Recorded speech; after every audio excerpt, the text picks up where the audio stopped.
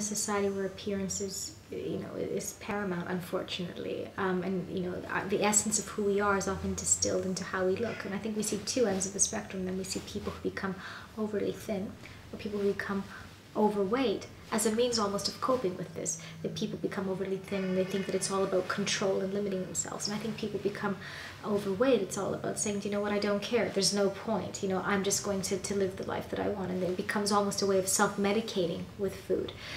Obesity kills, as do eating disorders. It's all about finding that right balance.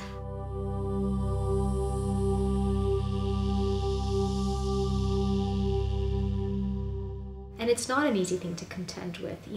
When you've started off that diet on a Monday and by Friday everyone's getting a takeaway and you think, do you know what, I haven't lost any weight, heck with it, I'm going to have some of that takeaway.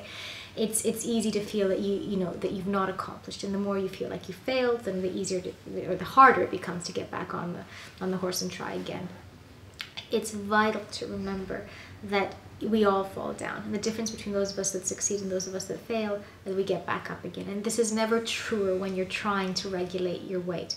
You need to find what's right for you. For some people, it's about exercise. For other people, it's about eating right. For other people, it's about doing sports. For other people, it's about being involved with a group that can give them that support. For other people, it's about a day that motivates you, a party, a holiday, a wedding day.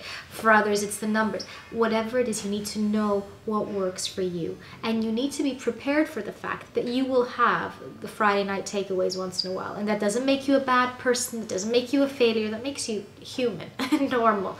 And that's okay. In fact, I think in most cases it's good to work in some days off if you're having a sort of an eating strategy. I think beyond that, like anything in life, we know support makes it easier.